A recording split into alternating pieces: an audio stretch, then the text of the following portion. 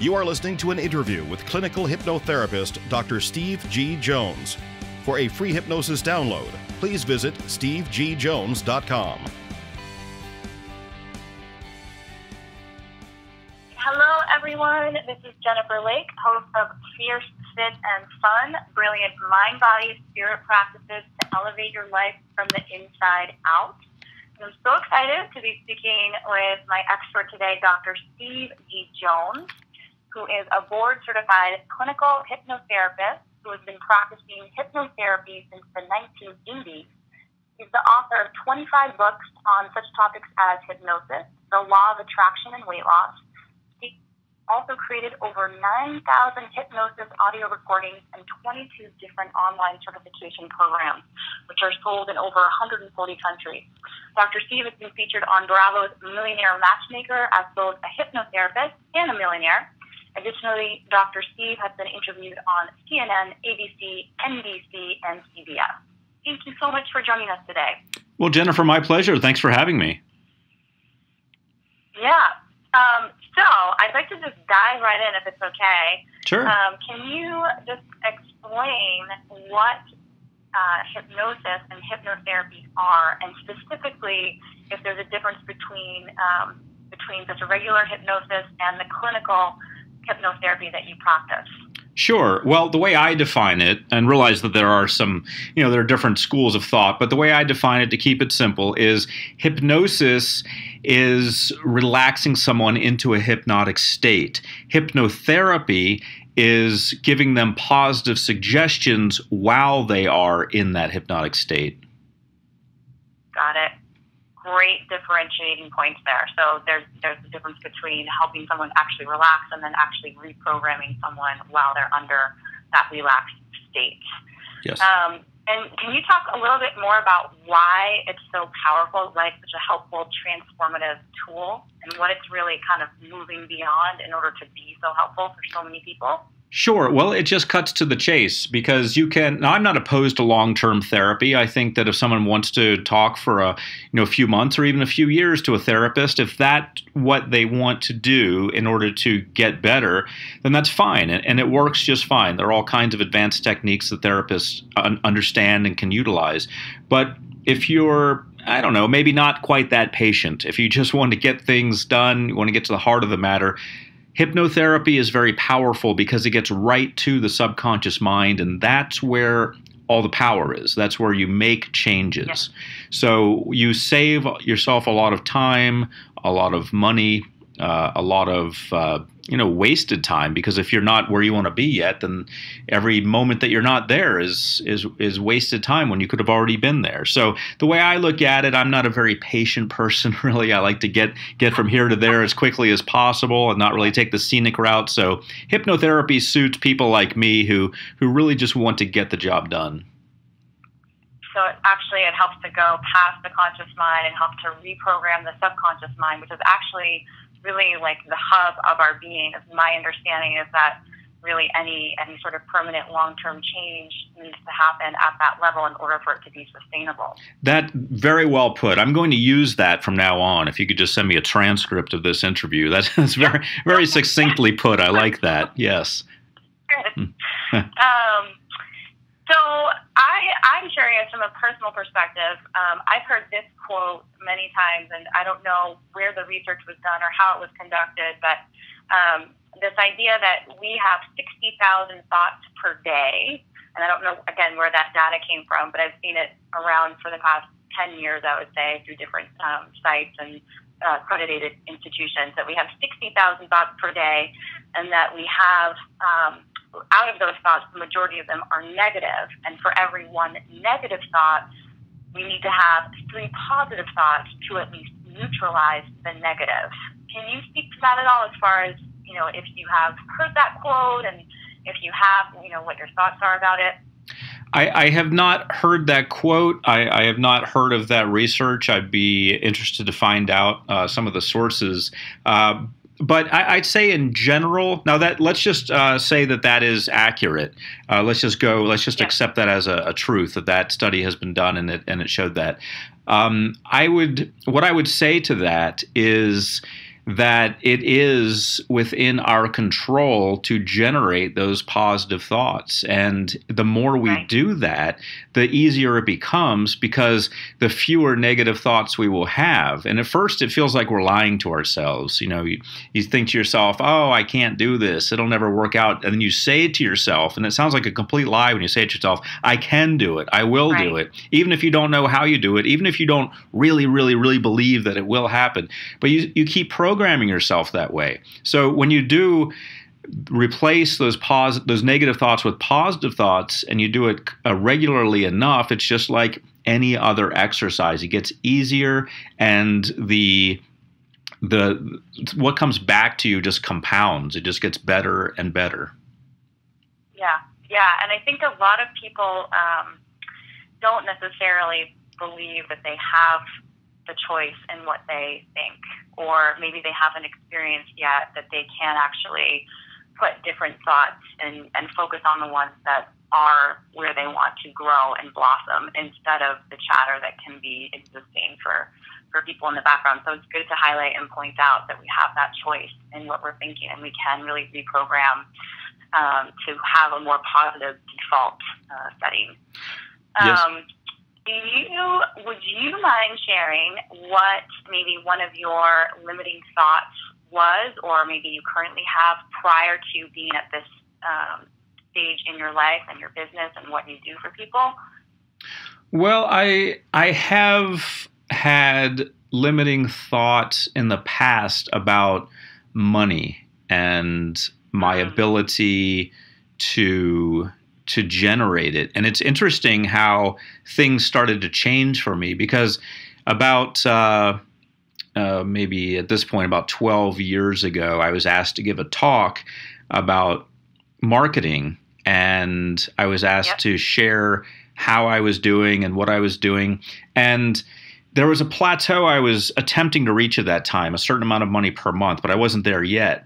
But at the talk, I just told myself that I would just throw it out there that I am making that amount of money per month. But I wasn't.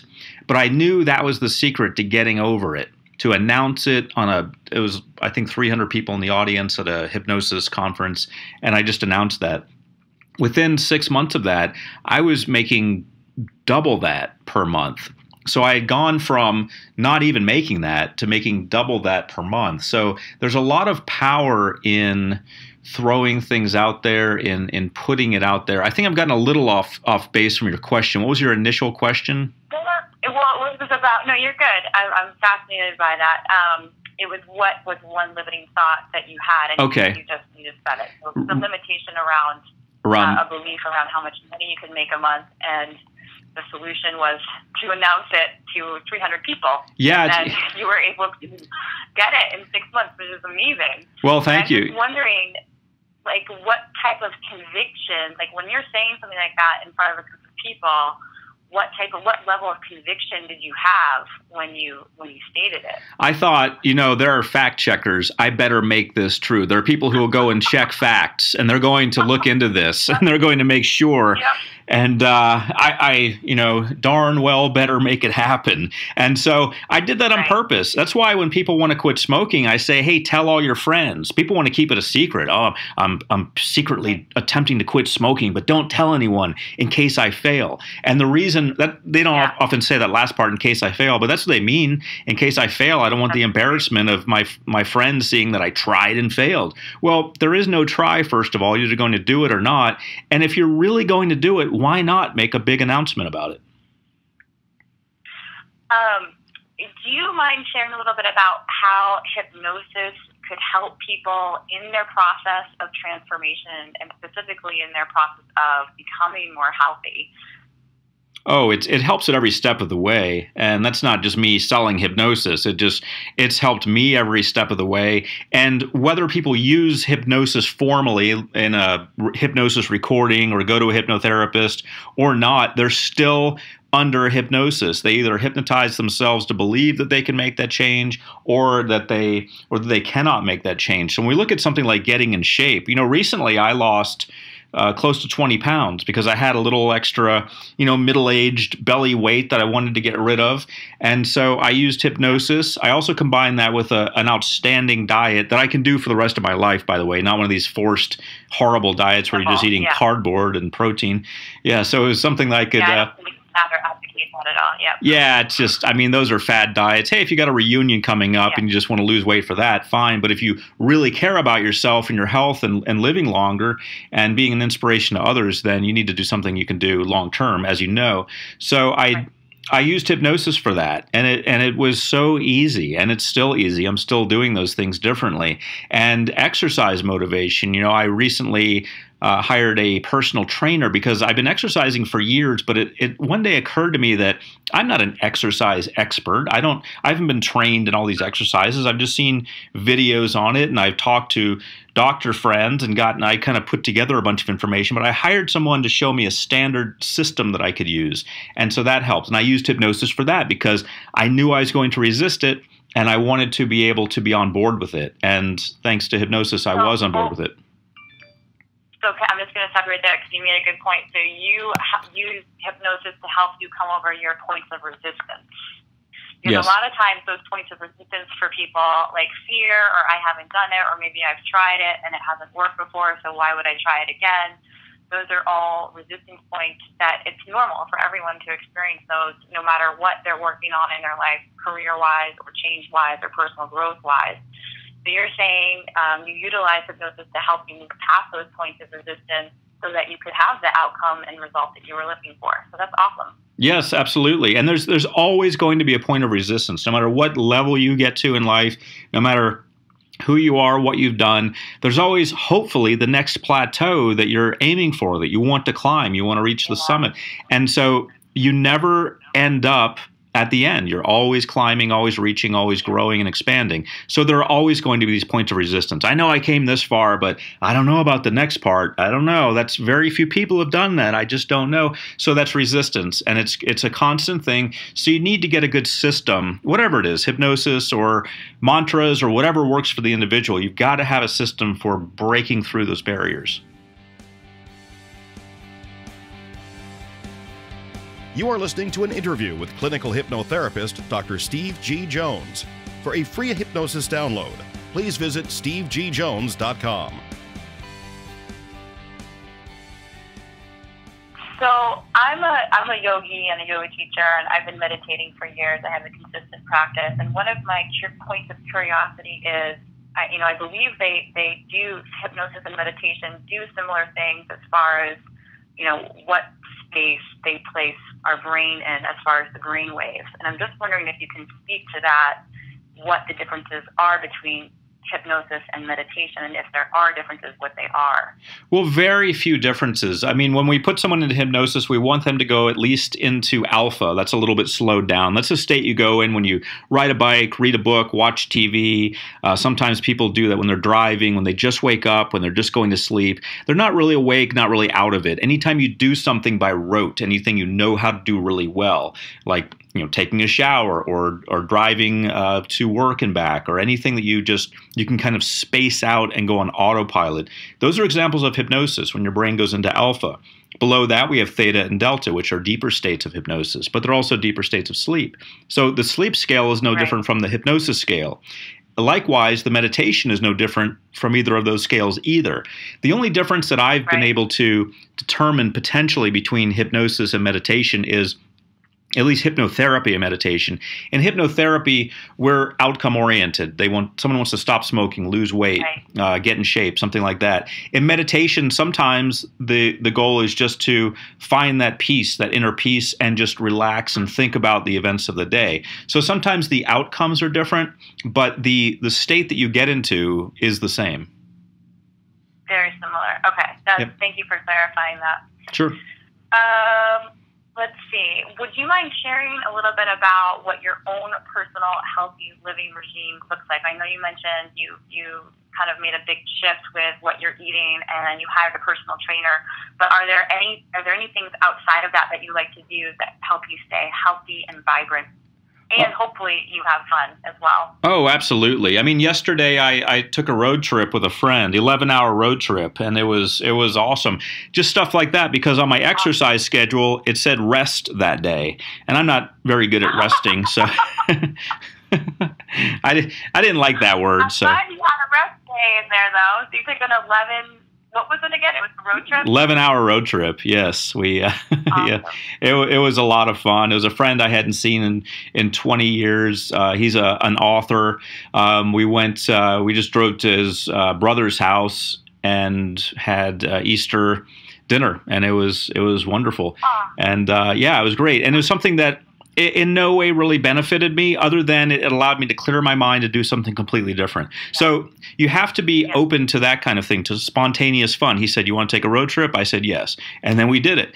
And it was great. So that kind of thing keeps me vibrant. But that's in addition to my exercise routine, which is, rest, cardio, workout, rest, cardio, workout. Then the workouts are all varied. And my also regimented, yet I like it, food routine. I eat certain types of food at certain points of the day, but these are foods that I really like, and the calories are all accounted for. So it's something that fits into my lifestyle very easily. But the important thing is to keep things fun, keep things interesting. Always look for opportunities to get out and have an adventure or do whatever it is that's fun for you. Awesome. I love that your rest day consisted of an 11-hour drive. That's good. That's a great rest. That's how I rest, right? Sounds like it was fun. Would you mind filling in the remainder of this statement? If at first you don't succeed, I'd say do it. What should you do? I'd say do it. I don't like the word try. I would just say do it, which I think I'm taking from Nike. But yeah, if at first you don't succeed, do it. And that just cuts through everything. It's not a matter of try again, because try again sounds like, try and fail. But if you don't succeed, you have got to find a way to do it. And so it's not a matter of, are you going to try? Are you going to maybe do it? Just cut through all the stuff, and whatever way works for you, get it done using that method. Yeah, get it done. Don't give up. Right. Keep going. Yep. How important is goal setting to you? Goal setting to me is everything. I have a schedule. I'm extremely organized. And by the way, freedom comes from organization. When you have your life so well organized that you have a full day with nothing to do except rest, that's freedom. People look at my schedule and they think, wow, how do you do all that stuff in a day? And I say, well, I've just got it organized. I'm probably doing as much as anyone else. I've just got it organized very nicely so that I can find times where I can just goof off and rest and not do anything. So these are part of the ways that I get things done. Recommend hypnosis or hypnotherapy every day? Well, I don't think that it needs to be done every day. For example, if someone needs to work on something, let's say they've been asked to give a speech and they're potentially going to be very nervous because it's a big speech in front of a lot of people, and they've got some butterflies just thinking about it. And so what I would recommend is, if you have 3 weeks before that, ideally you'd want to listen to a hypnosis recording on confidence, for example, or charisma for 3 weeks in a row every night, or at least most of those nights. But if you don't have that many nights before it, then you do what you can. At least my hypnosis recordings are designed to be listened to at night. So I really don't think that someone needs to listen to hypnosis every night, because I never want people to be dependent upon it. I don't want them to think that that's where their power comes from, because it's not. The power comes from them, from the individual. They need to learn how to do those things on their own, how to generate that motivation and confidence all by themselves. So it's meant to be something that can be just a really valuable resource for them to be empowered in whatever it is they're looking to overcome and work through, so that they can have that foundation for their momentum moving forward. Again, but it is something that people can go back to. Yeah. Again, an outstanding answer. Yes. Oh, good. They can go back to and utilize again if something else comes up, because we're all human beings, and I think things will continue to come up as we continue to live our lives and expand and grow in new directions. Yes. What do you think are like some of the biggest myths, or what do you come up against as a hypnotherapist with people, saying why they shouldn't do that, or what some kind of misunderstandings that people have about it? Well, you hear things like people think they might go into a coma, which is not true. They think they might be under the power of the hypnotist to do their bidding. Anything the hypnotist tells them to do, they'll do. That's not true. People will not violate their own morals under hypnosis. And I think those are the two main concerns, that they'll be made into a zombie or maybe go into a coma, and those things simply don't happen. Not what you're in your profession for. To right. Make people into zombies. Right. Yes. The Yelp reviews would be horrible. Yeah. Yeah. Switching gears a little bit, if you're willing to, I have a bonus round of questions that is actually from the Actor Studio with Bruce Lipton. Are you game? Oh yeah, that sounds fun. Okay. So, what's your favorite word? My favorite word is yes, because that gets things done. What is your least favorite word? No, because that stops everything.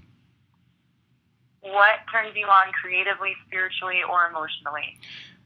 Helping people. That drives everything. Whatever I can do to help people, that leads me to create new programs and do interviews like this and think outside of the box. What's your favorite curse word?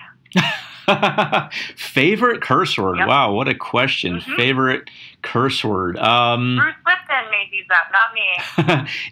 I lived in Georgia for 9 years, so I like to say, when I get upset and I'm texting someone, I always text "dang it," DANGIT. So that's okay. Yeah, just. I personally, I'm from New England, so to me that doesn't really qualify as a curse word. Right, not even a word at all. What's yours? I get it. It passes. Are you allowed to say yours? It's the F word. Oh, okay. I can't say the F word, yes, for sure. That's probably I'm a mom, so I rein it in a lot. There you go. What sound or noise do you love? Wow, let's see. I'd say the sound of light rain and a little bit of thunder in the distance mixed in. What sound or noise do you not like? The sound of lightning. I grew up in South Florida, so a little bit of rain and thunder, that's gentle and soothing. Lightning, a lightning bolt is hotter than the surface of the sun, so I do not like lightning bolts anywhere near me. Yes. What profession, other than the one that you currently have, would you like to do? Would you like to attempt? Medical doctor. I mean, that's really what I would be if I wasn't a hypnotherapist. I definitely, and I've considered it a few times. Now that I'm approaching 50, I'm thinking, well, it might be more challenging to teach an old dog new tricks, but definitely medical doctor. Will be time to teach a medical doctor. Yes. What? Say it again. What profession? Oh, sorry. I was just saying, yes. Why not? When you're 50, why not become a medical doctor? Yeah. I've heard of Stranger Things. Yeah, exactly. What profession would you like not to do? Ooh, janitor, because I've done that. I had a summer job when I was in high school, and I was a janitor at a mall, going around sweeping up cigarette butts. And I just didn't, I say thank goodness for janitors and people who want to do that and who are good at that. And that's, and it was very meditative, actually. I was able to space out a lot because, again, I was doing something by rote, so I was able to kind of go into hypnosis. But it just, I know from firsthand experience, it was not my thing. If heaven exists, what would you like to hear God say when you arrive at the pearly gates? Oh, let's see. Maybe if he could have a Guinness beer ready, just a perfect one with a nice amount of foam on top. Because I've been to Dublin, Ireland, the Guinness factory, and I rarely drink, but when I do, I like Guinness beer. So I'd like him to say, "Here's your Guinness," and hand it to me. Awesome. He's like, "Job well done. Here's your nice beer." Well, I wanted to thank you so much for taking the time to answer all of my questions today. It's been wonderful getting to speak with you. You Where too. can people find out more about you and your and your gifts that you have for everyone. Well, they can just go to my website, which is stevegjones.com. Got a free hypnosis recording for you there. It's just stevegjones.com. Awesome. All right. So I hope everyone that you will check that out. And this has been Jennifer Lake of Fierce, Fit, and Fun. Have a wonderful day. You are listening to an interview with clinical hypnotherapist Dr. Steve G. Jones.